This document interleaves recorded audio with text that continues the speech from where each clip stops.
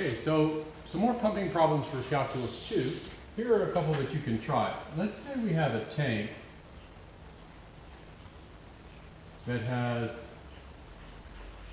this sort of a geometry. Okay, so let's say it's 5 feet long and 3 feet wide at the top, rectangular top. It also has a rectangular bottom, but let's say that it's 1 foot wide at the top, at the bottom, and you know this thing is also 5 feet, same dimension. So it's sort of a trapezoidal tank.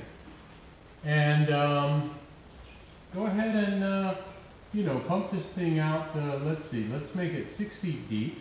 Okay, so the tank is 6 feet deep, and let's go ahead and pump it out. Doesn't matter, 9 feet above the top surface of the tank. Okay, and you can let the density be 50 pounds per cubic foot.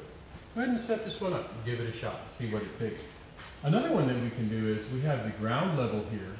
Okay, let's say we have you know, one of these semis here, and we have a tank underground.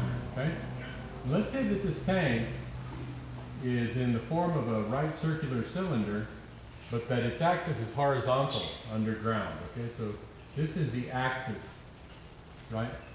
So let's say that this distance is, I don't know, 15 feet, okay? And we'll let the radius of the tank be 4 feet, all right? And we'll let the length of the tank be 20 feet. And so let's say that the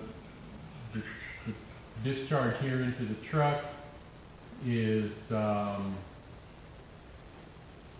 12 feet above the ground. Okay, we're going to pump it up 12 feet above the ground.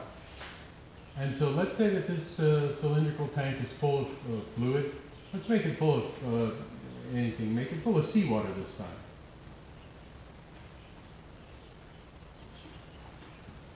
Okay.